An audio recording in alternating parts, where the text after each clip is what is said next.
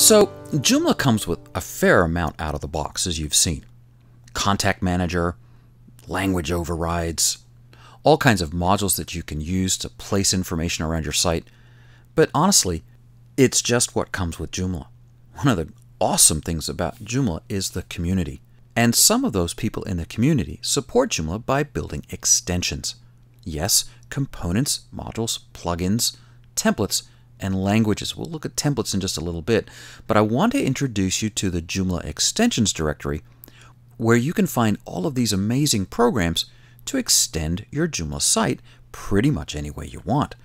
And that's found at extensions.joomla.org. When you're looking for extensions, here are the things you want to look for. How is it rated?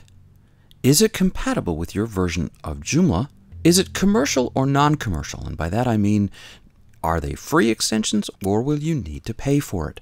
And I'll talk more about that in a bit. What kinds of extensions are they? The important links and any reviews. And we'll look at that in just a moment.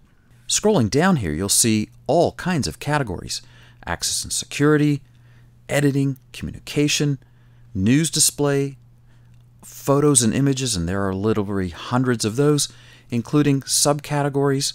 So this is a great place to start looking to extend your Joomla site. I'm going to look at JCE as just an example. This stands for Joomla Content Editor. You'll notice that all extensions have these features. One, they have all of the information over here on the side: the developer, what version it's on, when it was last updated, when it was first added, and this one's been around forever, what kind of extension is it, whether it's paid or free, does it use the Joomla Updater, and that's important. I really prefer to use extensions that use the Joomla Updater, so it's basically one click to update. What kinds of extensions are found in the package? In this case, it's a component and a plugin, and what it's compatible with. You'll also see some links here.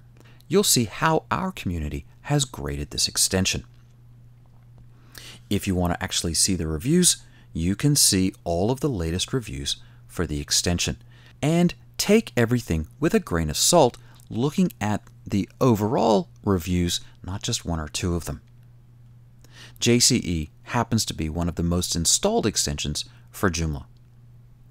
Now we're going to install it in just a moment, but you can quickly click here to download or here to see a demo, and most extensions will have this. There are two ways to install extensions for Joomla. One is to actually go to the download page and download it onto your computer. All Joomla extensions are stored at their developers' websites, and that's important. Joomla doesn't store any of these actual extensions here at joomla.org. And depending on the extension that you're installing, this is probably the easiest way to go.